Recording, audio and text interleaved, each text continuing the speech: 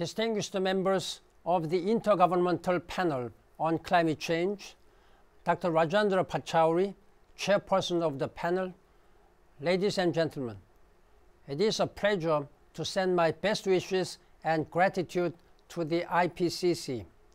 The world's eyes are on Stockholm today, awaiting your latest report.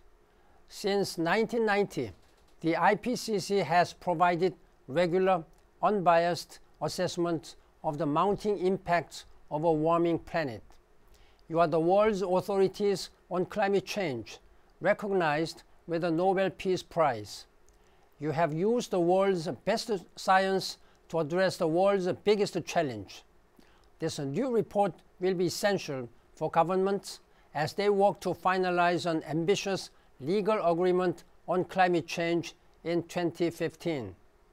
To add momentum to this process, I will convene a climate summit in September 2014 for leaders at the highest level from government, business, finance, civil society, and academia.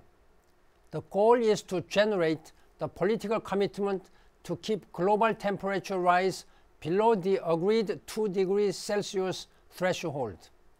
We need to build resilience and seize the opportunities of a low-carbon future. Thanks to the dedicated work of a global community of scientists, supported and endorsed by the world's governments, we know the nature of the problem and the options for addressing it. The heat is on. Now we must act. Thank you for your work.